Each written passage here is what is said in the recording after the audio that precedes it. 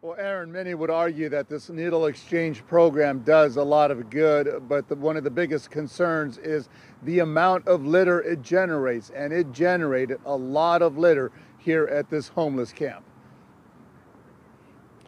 The needles that were found here were distributed by a group called Harm Reduction Roadshow, and some people now coming out against that group and opposing its efforts to expand the needle exchange program to other parts of Santa Cruz County. Some even writing letters to state leaders asking their application be denied.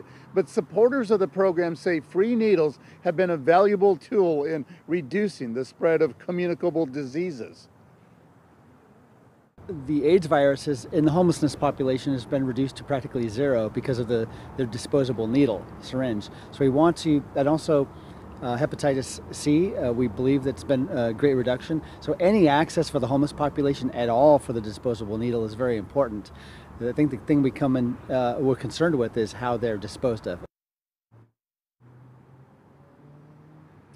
And that there is one of the biggest issues facing the program, how the needles are disposed of. There was a red drop-off box here at the camp, but obviously not everyone was using it. Santa Cruz Police Chief Andy Mills even voicing some concerns over the program, and he has suggested implementing possibly a cash for needles program in an effort to cut down on the amount of litter. I'll be following this story. Have a full wrap-up coming up tonight on Action News 8 at 11.